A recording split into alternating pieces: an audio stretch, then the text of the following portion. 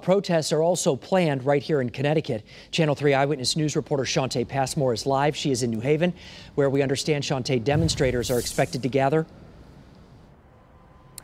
Mark, as we've seen from coast to coast, demonstrators are taking their disbelief to the streets, and here in New Haven, it'll be no different as they call for justice for Breonna Taylor. And yes, that demonstration, that protest is actually supposed to be underway. It was supposed to start at 5, but it hasn't started yet based on where we're standing here on the green. Now, Black Lives Matter New Haven is spearheading this event and say that Breonna Taylor deserved so much more. And here's why the outrage. We just touched on it a little bit earlier. Yesterday, a Kentucky grand jury brought no charges against 3 Louisville officers for the killing of Taylor back in March. This happened inside her apartment during a FLEB no-knock warrant raid.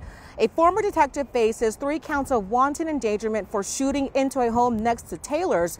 So the outrage by protesters stems from the question if one of the officers engaged in conduct that created danger of death or serious harm to another person under Kentucky law, then why did it not apply to Taylor's life? And again, none of the officers involved in Taylor's killing have been charged. And so that again is why protesters are demanding justice for her. And tonight, protesters say the fight is far from over, but at 6, we'll check back in with you right here from the protest as soon as it gets underway.